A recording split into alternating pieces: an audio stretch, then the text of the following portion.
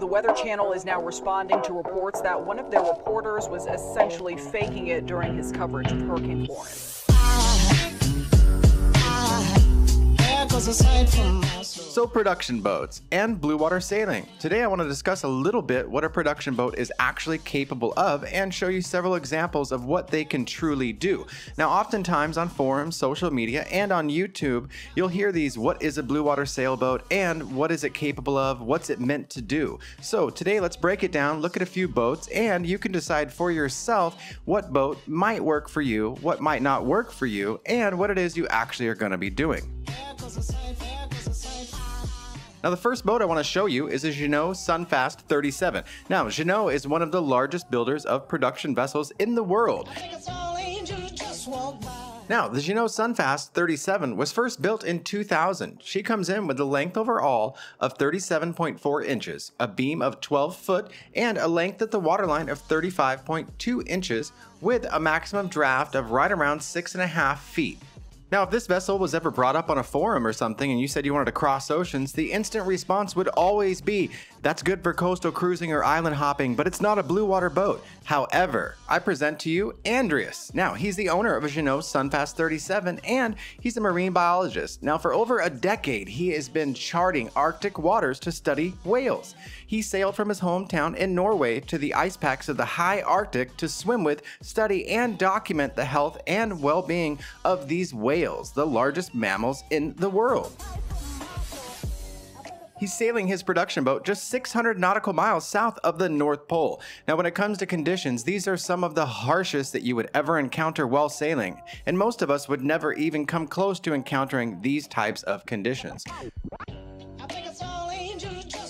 Now Andreas is up there pulling a modern-day full-blown Ernest Shackleton on a production vessel built from one of the largest production vessel manufacturers in the world. It can easily be done. He didn't do a bunch of modifications to this or anything. He simply purchased it, outfitted it for long-term sailing, and off he went to encounter some of the harshest conditions on the planet, hands down, all with a bolt-on fin keel production vessel. And he's not alone. Now, I present to you Laura Decker. She's famous from the movie Maiden Trip.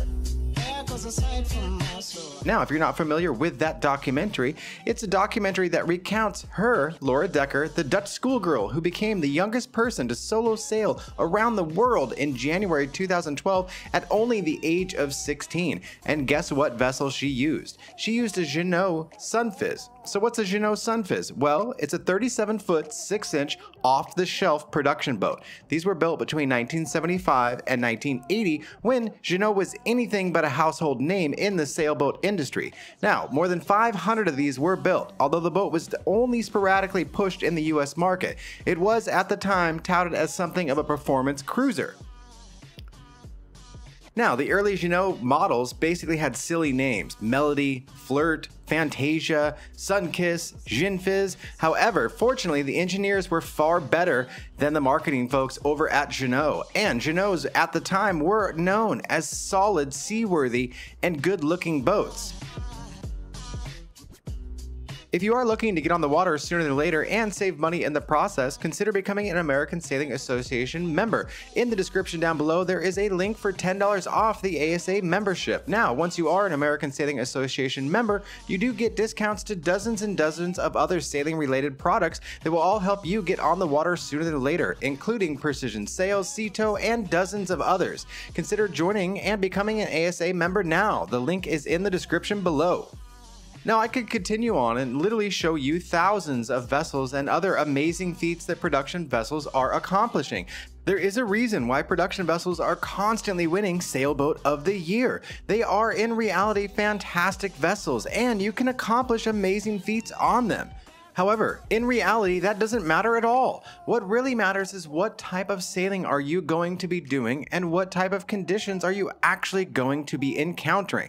Now, we all know of the neighbor or the crazy person around the corner that's building the bomb shelter and storing everything away for the world to come collapsing, and a lot of people do that in the world of sailing as well. Now, unfortunately, that type of mentality actually stops you from getting on the water and actually sailing. Now, I just made a video the other day about the YouTube YouTube sailing misconceptions. That's exactly that. People buying these vessels they didn't need to and spending years and years refitting these on the hard, only for another life thing to happen and put off their trip longer and longer.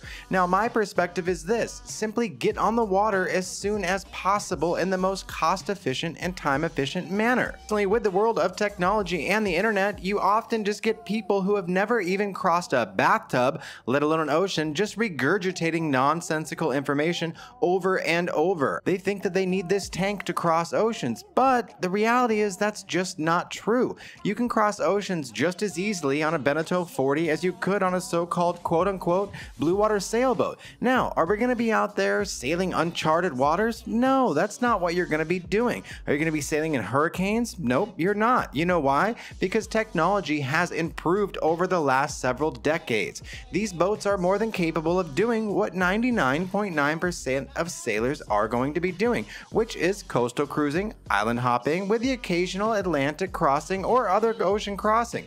Even a circumnavigation. All a circumnavigation of the globe is just longer trips strewn together. You're still only sailing for 4 to 5 weeks at a time and then stopping, and you continue on your next leg of the journey. These production vessels are completely 100% capable of doing just that. Now, if you do need help getting on the water or narrowing down your boat purchase, or you just need some information and some help, consider heading on over to my website at chasinglatitudes.com. Over there, right on the homepage, you will see producer. Become a producer on the channel. With becoming a producer, you do get a one-on-one consult with me to discuss everything sailing related that you would need to, as well as you do get a year's access to our members area. Now, the members area is a fantastic place for information. We have hundreds of members over there, all in various stages of starting sailing. Some have just purchased boats, some are taking ASA classes, and so on. It is a wealth of information, and it's not a public forum. It's a private members area, so there's no harassment, there's no bullying, there's no judgment over there. It's just a great place for information to help you get on the water sooner than later. If you would like to, you can also just send me $100 directly through PayPal. The link is in the description below for that as well. Now, if that's a little bit too much for the bank account, I completely understand. However, consider joining Patreon. For only $10 a month, you do get access again to the members area, which is a fantastic place for information to help you get on the water sooner than later. If you did enjoy the video, please leave a comment down below, like, share, all that good stuff, make it go viral. I don't know, do something. And I will see you on the next video. Thank you so much for joining.